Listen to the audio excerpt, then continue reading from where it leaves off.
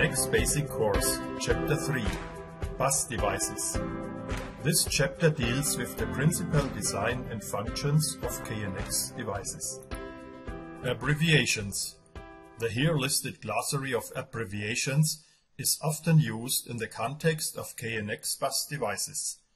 You will learn their meaning on the following pages step by step. PEI, Standardized Connection Interface between classical bus couplers and application modules. BTI, same as above, but only for Siemens devices. BCU, Bus Coupling Unit, self-explanatory. AM, Application Module, the part of the bus device which makes up its function. TRC, the part of the BCU that deals with transmitting and receiving bus telegrams. Today it is only an ASIC. In the past it was a small electronic board inside a BCU. SR, Shift Register. In some applications, data between AM and BCU are exchanged by means of a shift register. DAC, Digital Analog Converter, is required if a separate dimming ballast has an analog control voltage input, such as 0 to 10 volt DC. RPP, a feature of the TRC chip, prevents the electronics from being damaged if the bus wires plus and minus are mixed up to reverse polarity. OS, Operating System, the core software in a BCU. And that's how the bus communication works. The commanding unit, here a push button, also called a push button sensor or simply sensor, sends a message to the bus when pressed.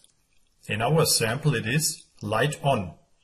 The corresponding actuator receives this message, analyzes it and then carries out the command.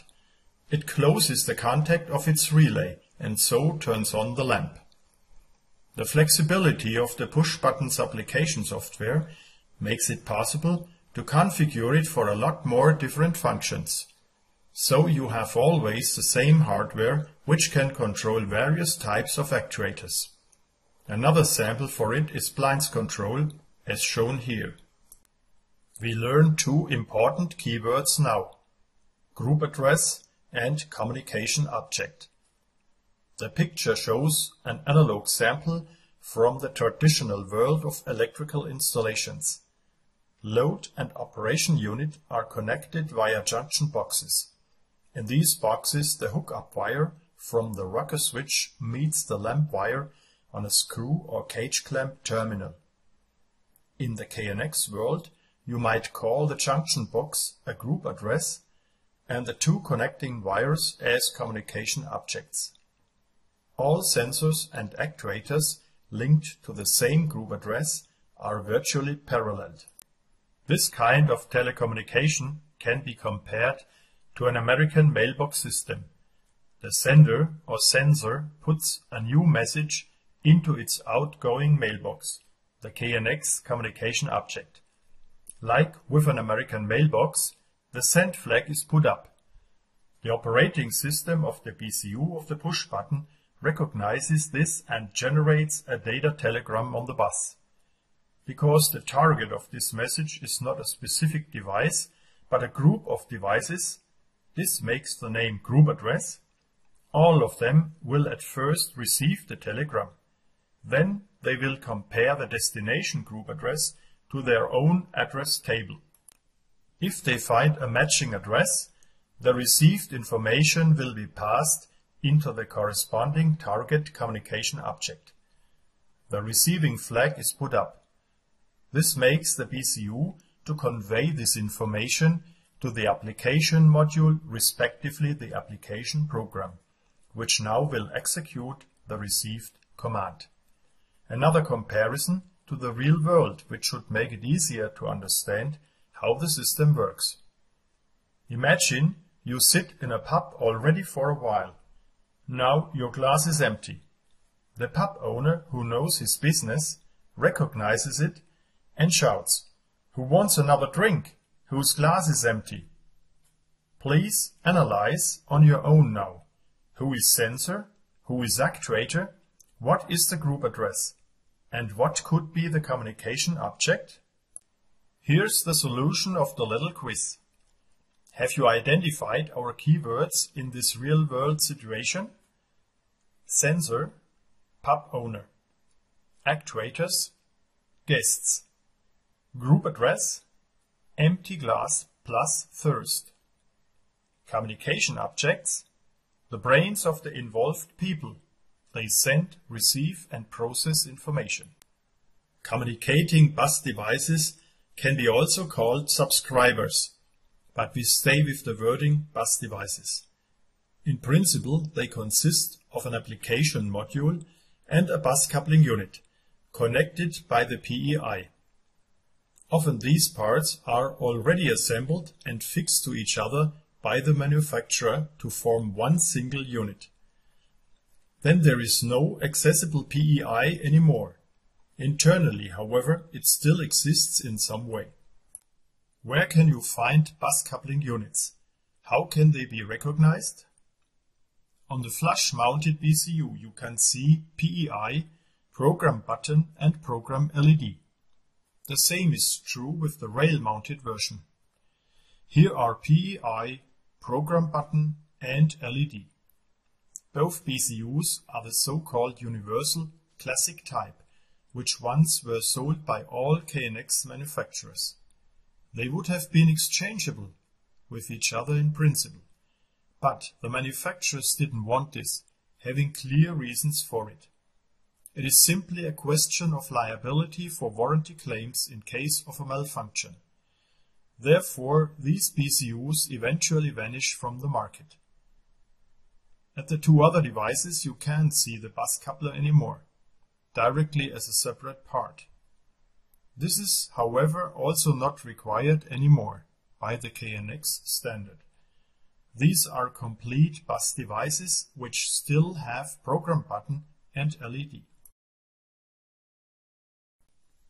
Bus coupler BTM.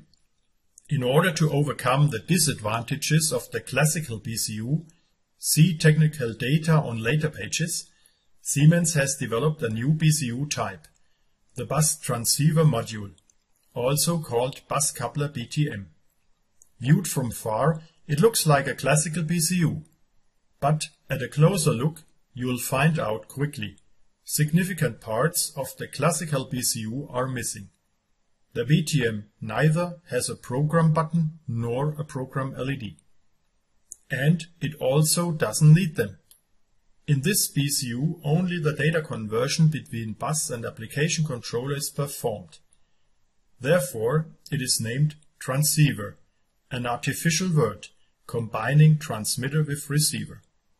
So there can't be a functional limitation in the application due to the limited memory space of the classical BCU anymore. This BTM now is used as universal interface for all new Siemens operation interfaces, such as push buttons, displays or temperature controllers since 2008. In the Gamma training kit, we use them for the push buttons of the Delta I system series, which have application-dependent different memory space with an individual controller. If required, it is also possible to use one of the new flush-mounted actuators instead of the BTM. The BTI allows to connect the operation interface with the actuator, then having two independent controllers with two individual addresses. Let's now talk about the principle of a sensor, to be more exact, of a push-button sensor. This sample shows the simple rocker function. The push button has two single buttons which are grouped to a rocker. Therefore, we call it a push button single. Other manufacturers who refer to the number of buttons call it a push button double perhaps. Therefore, it is always important not only to compare names but also the hardware directly. I start at the right side. There we have the application module. It has the two push buttons and one LED.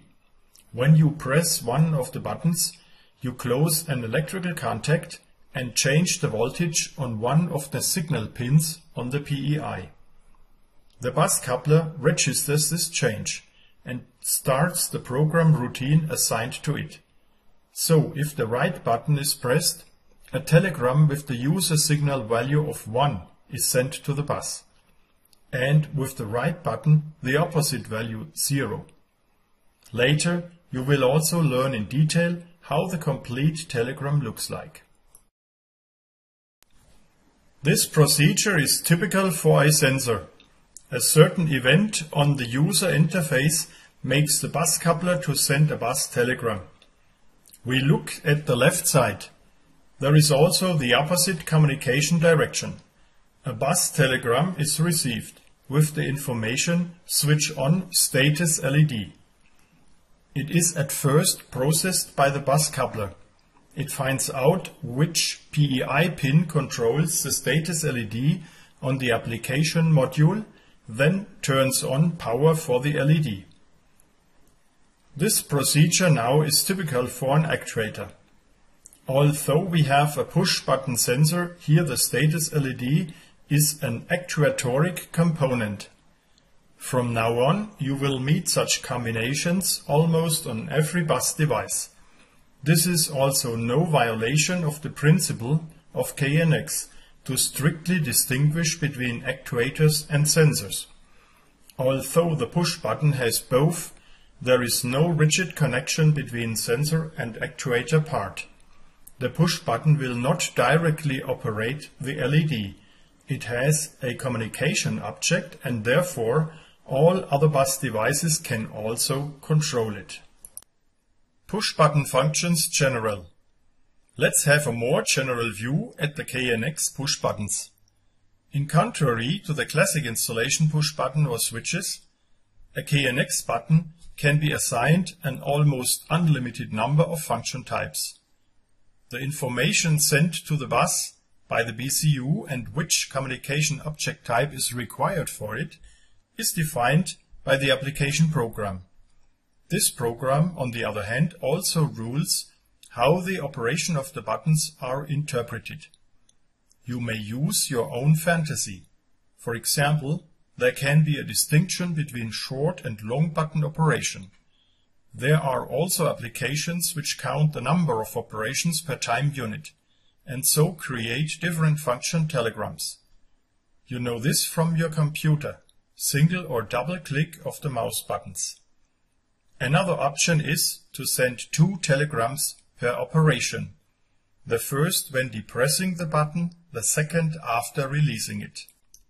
The user selects and configures his push buttons.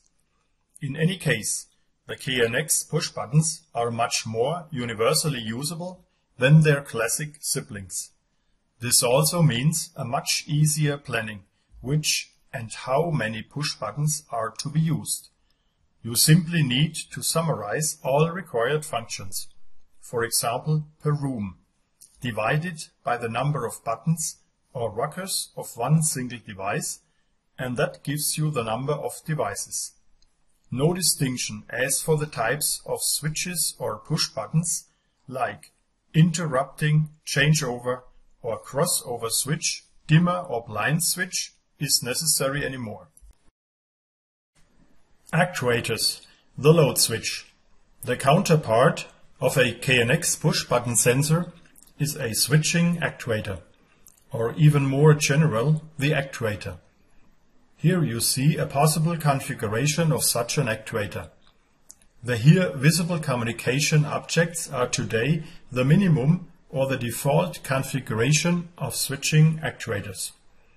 Internally, this actuator naturally also consists of a BCU and an application module.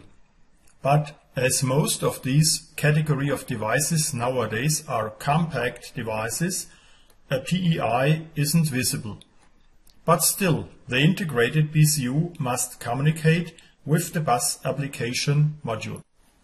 Moreover, when you look closer at this actuator, each of the switching channels has for one the expected actuator function if it receives a telegram from the bus.